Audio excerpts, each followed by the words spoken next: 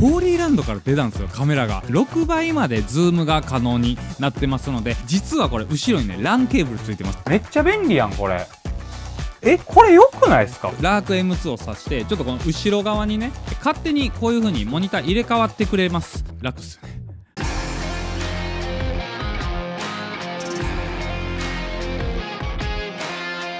どうもミリオネオンのウェディです。僕たちは映像制作と音楽制作に特化したことを日々 YouTube に上げているんですけれども、今回ですねめっちゃおもろいカメラが出てきたということで、ここにあるんですけど、ホーリーランドから出たんですよ、カメラが。ホーリーランドVenusLiv V2 でいいんかな、VenusLiv V2 というねカメラ。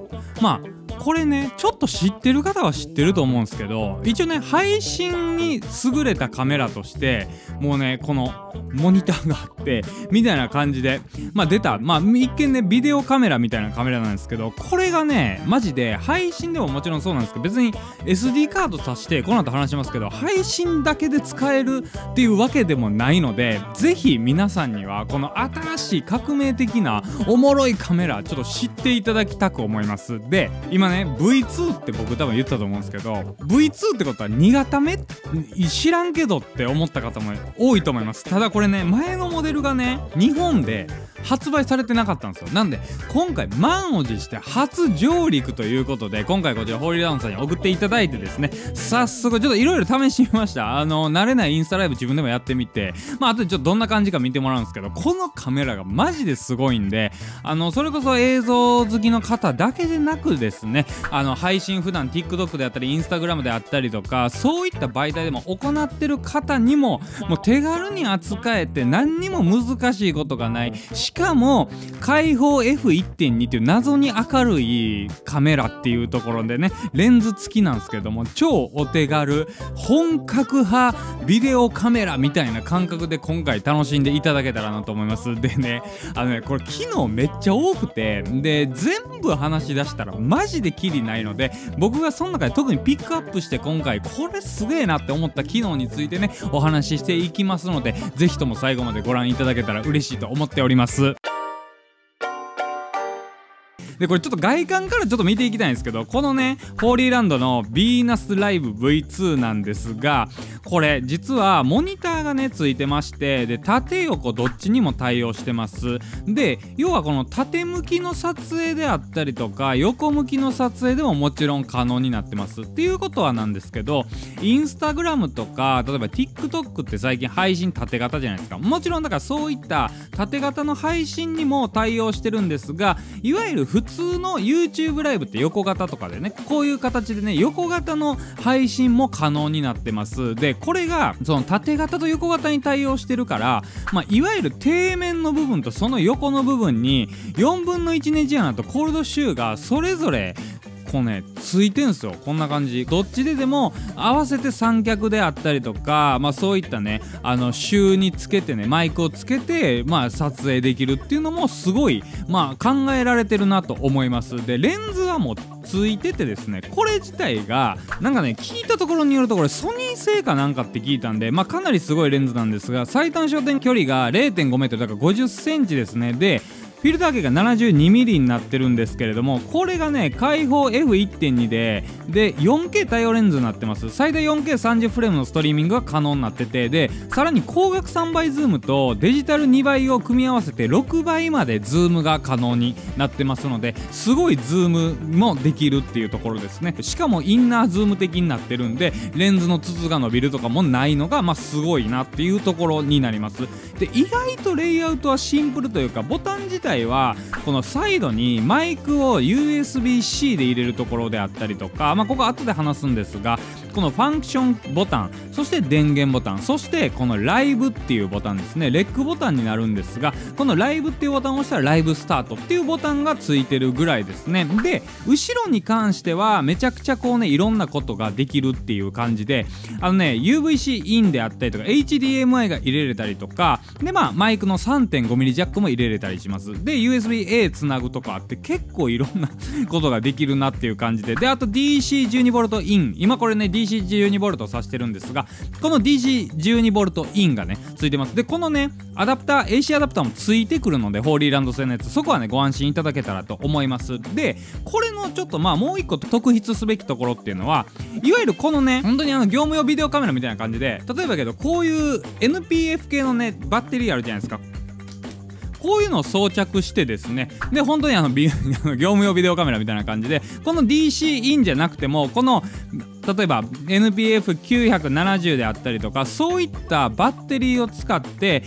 外で電源取れない状態ででも回すことがもちろん可能になってるって感じですね。基本的にだから室内にいるときはこの AC アダプターで接続してあげて、電源引っ張ってきてあげて、外で急遽なんか撮影したいなとかっていう場合はこのね NPF 系のバッテリーを使うと効率よくどちらでも対応できるっていうところになってると思います。で結構ねもう一個個人的にやっぱすげえなって思ったのが、全然あるカメラはあるんですが、すごいお手頃に見えるカメラなんですが、言ったら配信する時ってもちろんこれね Wi-Fi とかつなぐんすよ。で Wi-Fi とかつないで、それで配信を開始するわけですね。この辺は皆さんスマホと変わらないと思うんですが、このねそもそも画面がねもうねレイアウトが AndroidOS みたいな感じになってて、ホーリー OS っていうものになってるんですが、 AndroidOS とレイアウトが一緒やから、いわゆる皆さんがスマホでインスタを言ったらクリックしたりとか TikTok を押して、でそれでこう見ていくでしょ。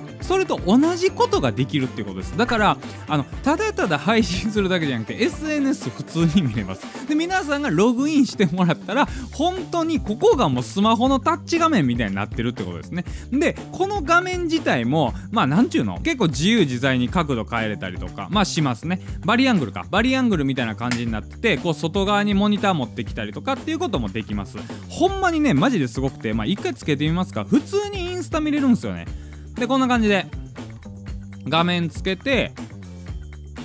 個人的になんですけど、この後に出てくるこのっていうこれあんまいらないんですけどね。これなんか時間食うから、ロード画面みたいな、こんな感じで今僕映ってると思うんですけど、こんな感じでですね見ることができますね。もう最悪携帯ちょっとないなって場合はここでインスタ見てもろって、でなんかストーリーとかも最悪ね投稿できるんじゃないかなと思います。っていうのもこれストーリー投稿できるのなんでやねんっていう話なんですが、実は本当に皆さんが想像するカメラロールあるじゃないですか。わかります？ iPhone とかでもあるでしょ、カメラロール。そんな感じでこう撮ったやつを内部に保存しとくことができます。で内部容量も結構あってですね、でその内部容量自体もね何時間18時間分ぐらいは多分確かねなんか保存できるんですよ。でその内部言ったカメラ、この本体に入ってるカメラロールみたいなんで撮ったやつをそのままインスタにこっから上げるとかもできるっていう、なんか使い方としてはすげえ斬新な使い方もできるっていうところですね。で実はこれ USB ですね。 USB つないだりであったりとか、それこそ SD カードもね挿すとかあって、普通に僕このプログレードですね、このプログレードを挿したりもできます。でこれプログレードとか挿すとどうなるかって言ったら、このね例えば本体で録画したやつあるじゃないですか。本体で録画したやつをこれをね SD カードに移して SD カード側に持っていって、それをパソコンとかスマホに移し替えるっていうことも可能になるので、本当にこのカメラで撮ったやつが普通に言ったらもうそのミラーレスみたいな感覚で扱えるっていうところですね。でもう本当に話したいことがめちゃくちゃ多いから、なんかねすごいずっと話し続けてる気がするけど、でこれね Wi-Fi とかでもちろん配信するっていうとやっぱ接続状況であったりとかすごい不安に感じる方もいると思うんですよ。なんですが実はこれ後ろにね LAN ケーブルついてます。なのでより安定した接続でライブ配信も行うことができるっていう、抜け目ねえなっていうところのカメラになってるっていうところですね。で最初ね TikTok であったりとか Instagram、Facebook、皆さんがね日本でも見たことあるようなアプリが事前にインストールしてあるんですが、 YouTube のアプリは入ってませんっていう場合どうするかと言いますとですね、ホーリーライブっていうところから RTMP によるライブ配信が可能になります。なのでストリーミングキーであったりとかああいったものをね、手動で打ち込んだりして、でそれでライブ配信行うことができるんですがこれめんどくさいじゃないですかってなってきた時にすげえなっていうのがこれね QR コードの読み込みとかができるようになってるんですよ。 QR コード経由で確実に打ち間違いなく配信も可能になるのでめっちゃ手軽に配信できるようになってるんですよ。だからそこもすげえなっていうところで僕ね結構定期的というか、最近ちょっと不定期気味やけど YouTube ライブようやってるからちょっと YouTube ライブの方もねこれからちょっとこっちでやろうかなってほんまに考えてます。でさっき言ったんですけどもちろんねライブ配信だけではなく普通にもちろんこれで撮影自体もできるのでこのライブボタンあるじゃないですか。これライブ配信時じゃない時はレックボタンになると思っていただけたらいいかなと思います。外観的に言うとね割とそんな感じというかでごめんなさいこれねちょっと価格の方がね16万5000円税込みの価格になってるので妥当ちゃうかな。高すぎこれ20いったらちょっと高いんですけど16万ぐらいやったら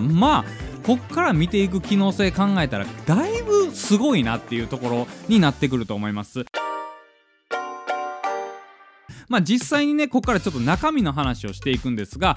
なんかカメラ分からん人もカメラの UI ユーザーインターフェースですね。だからどういう風に触ったらいいか分からん人もスマホやったら触れるじゃないですか。だからその感覚で触れるからこれねここがすげえやりやすいんじゃねえかなっていう。だからそのミラーレスとかやってない人でもこのカメラやったらめちゃくちゃ楽しんで普通にスマホ感覚で楽しめるっていう。でインスタはログインしてライブ配信開始したらいいっていうところになってきますね。でこれね音質にもこだわれて USB-C のマイクこの USB-C はマイクから経由のみになるんかな。これやっぱホーリーランドと親和性がいいんですけどこの USB-C 型のラーク M2 とかなんかあの辺あるじゃないですかラーク M1 とかねああいうピンマイクワイヤレスピンマイクを差し込んであげればもうそれだけで簡単にもうピンマイクの音で使うことができます。で僕はねラーク M2 に関しては実はUSB Type-C 型の持ってなくて 3.5mm ジャックのカメラ側のねやつになってるからこれをね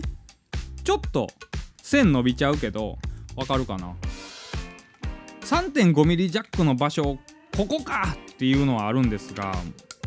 こんな感じでラーク M2 を挿してちょっとこの後ろ側にね 3.5mm ジャックの線持っていってる感じでこれを挿した状態でこのちっちゃい 9g のねもう綿毛みたいな軽さのマイクをねこれでも内部にこの音で録音されてますっていうむちゃくちゃ楽なシステムになってるんですよ。だからほんまにいちいちマイク接続とかめんどくさいとは思うんですよねライブ配信とかってなんですがこだわった音声でいますワイヤレスピンマイク使ってインスタライブしてるやつなかなかいないでしょ。めんどくさくてあんましないんですよそんなこと。でもそれが可能になってより良い音質より良い画質で配信できるようになったっていうところですね。実際に今からちょっとこれ見てほしいんですけどちょっと試しにテストでインスタライブやってみたのでちょっとそのインスタライブの映像こちらご覧ください。どうぞ。めっちゃ便利やんこれ。これ良くないですか普通に。結構すごい。しかもグリーンバック自動で背景消してなんか背景合成してくれたりとか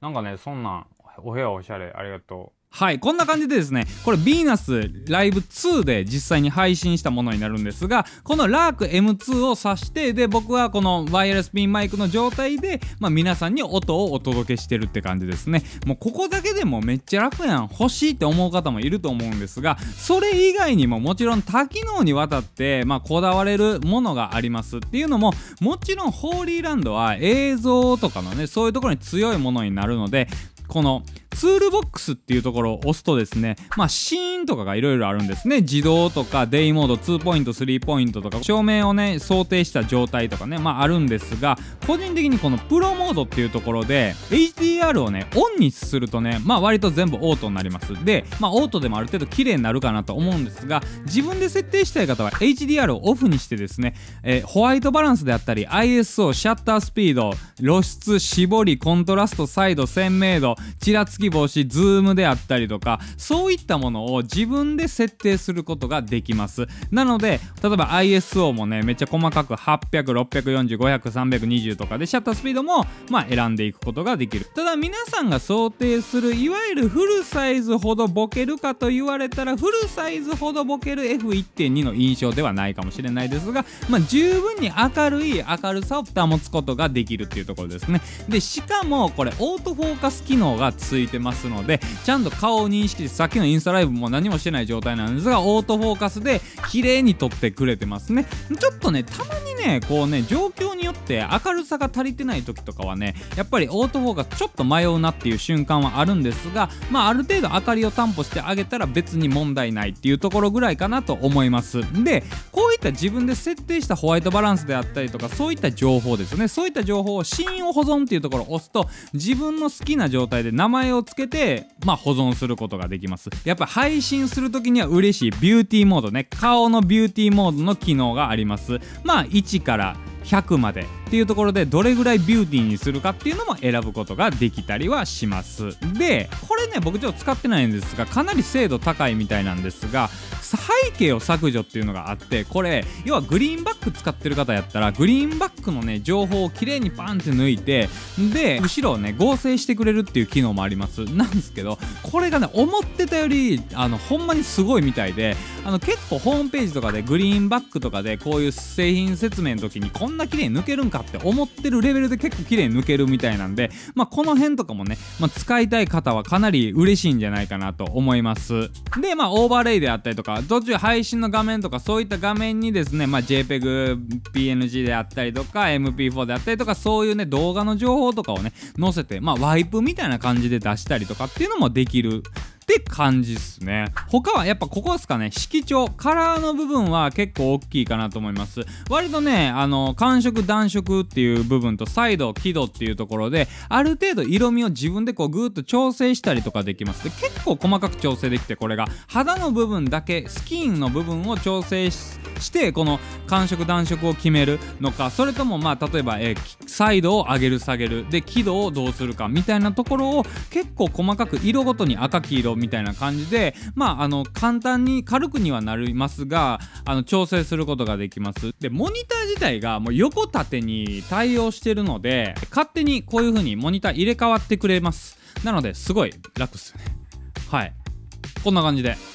モニターがね自由自在に縦にもうこのカメラの向きに合わせてここ勝手に変わってくるのでこの辺もすごい楽かなと思います。マジですごいよな。なんかスマホの画面が連動してスマホの画面もついちゃったカメラみたいな、なんかそう考えるとなんかめっちゃお得感はある。16万やったら意外と安いんかなっていうところに感じたりはしますね。でモニター自体がね5インチ相当になってます。個人的にねモニターね馬力でタッチの感度めっちゃいいんですよ。普通にもうレスポンスめちゃくちゃ早い。やっぱ iPhone とかの癖でこうパッてこうスワイプしてもちゃんと元に戻ってくれるし、なんかその辺めっちゃすごいなって思ってて、なんかね自分が思ってた届くまでになんか聞いてた情報よりも良かった。だからこの辺はねすごいこう皆さんもね扱いやすいと思います。はい、いろいろ話してきましたが、個人的にいまいちな点もね、あるっちゃもちろんあります。でそれが何かと言いますとですね、思ってたよりタッチ感度が良すぎてそのフォーカスがちょっとタッチしただけでちょっと動いてしまうっていうのもちょっとね怖い。これがねもうちょっとなんとかねできへんのかなっていうところにはなる。他3.5mm ジャックの場所ここじゃなくてコールドシューの横側につけといてくれたら嬉しかったなっていう。ちょっとだけ場合によってはこの NPF つけた時にこの線グイーンって伸びたりとか AC アダプターつないだ時にちょっとこう線がごちゃってなるなっていうのが嫌やなっていうぐらいかな。重さ自体は軽い。これ重さどれぐらいなのちょっと重量調べてここに出しとくんでちょっとそこをね見ていただけたらいいんですが、体感的にはね重くない普通のビデオカメラぐらいの重さだから、この機能性をこれに閉じ込めたっていうのは結構エグいなと思ってて、でどちらかといえばミラーレスで撮影する人とかよりも配信業務でかなりこれから使われていくカメラになるんじゃないかなと思います。でもちろんただただそれは業務用の配信というよりはもっとねいわゆる一般のインフルエンサーであったりとかああいった方々もインスタライブを始めるときにあらかじめビューティーモードに設定したカメラの状態で綺麗によりフィルターをかけて始めることができるとかの優位性もあったりとか、単純に音とか映像めっちゃ綺麗にできるっていうところを考えるとやっぱりスマホでやるよりもこれぐらい扱いやすいスマホの UI で触れるそんなカメラとしてね扱えるんやったらもしかかしたらねカメラ業界いわゆるカメラ好きの間で流行るっていうよりはもう少し一般ユーザーインフルエンサーであったりとか配信が好きな方に向けて結構こうアプローチしていったら結構ね僕らのエリア外でもちょっと流行っていくんじゃないかなというそういう新しい時代を見据えた期待たっぷりなカメラになっておりますのでぜひねここまで聞いて興味あった方は本当はもっと多分話せることあるんですがまだまだあると思いますがもう1時間全然超えてくると思うんでぜひねここまでで興味あった方に関してはですねちょっとチェックしてもらえたら嬉しいです。 Amazon とかに関しては10月以降の販売になりますので今多分日本で取り扱ってるのがシステム5さんと我らがシステム5さんとヨドバシカメラかなになるのでいち早く欲しいよっていう方は概要欄にリンク載せておきますのでそちらからチェックしていただけたらいいかなと思っております。はい、というわけで今回はホーリーランドから出た新しいホーリーランドのカメラホーリーランドがカメラ出したぜヴィーナスライブ2というカメラ紹介してきましたがいかがでしたでしょうか。もうねコンパクトに話せたかあんまりちょっと自信ないけどもうワクワクした感覚でまずは皆さんにこう話せたいなんかお届けできたらなと思っておりましたのでこの熱量が伝わればなと思っております。皆さんぜひね気になる方はこれチェックしていただけたら嬉しいと思います。というわけでミリオネオンで映像制作とか音楽制作に特化したことを日々 YouTube に上げているんですけれども今目指して10万人ということでめっちゃ頑張って動画投稿しておりますのでこの動画良かったなって思う方は高評価コメントそしてチャンネル登録していただけると大変嬉しく思っております。というわけでまた次の動画でお会いしましょう。ありがとうございました。